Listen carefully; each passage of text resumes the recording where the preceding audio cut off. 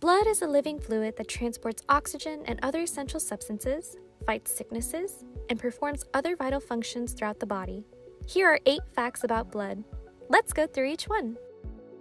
Blood is composed of 55% plasma and 45% formed elements, including red blood cells, white blood cells, and platelets.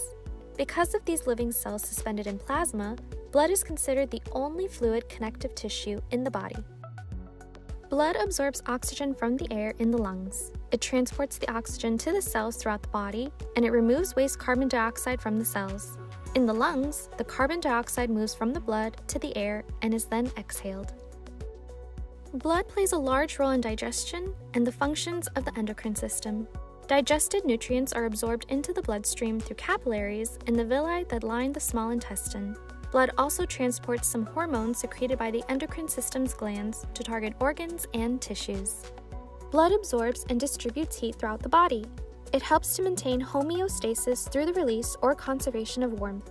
Blood vessels expand and contract when they react to outside conditions and to internal hormone and chemical changes, causing blood and heat to move closer to or farther from the skin surface where heat is lost.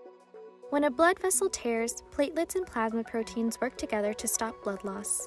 Platelets clump and form a plug in the damaged area.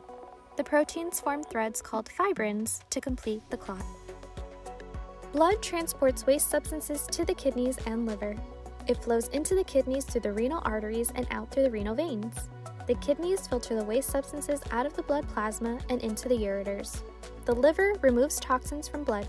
During digestion, the liver cleans blood that has been enriched with vitamins before sending it back out to the rest of the body. Blood is 55% plasma and 45% formed elements. Red blood cells make up most of that 45%. These flexible, disc-shaped cells are flat and round with depressed centers. Their primary function is to transport oxygen from the lungs to the cells of the body. White blood cells are the disease-fighting components of blood.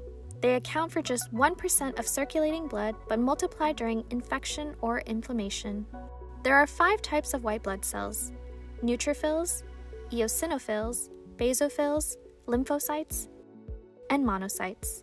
Neutrophils are the most abundant, comprising 60% to 70% of all white blood cells. To learn more about your anatomy, visit visiblebody.com/learn.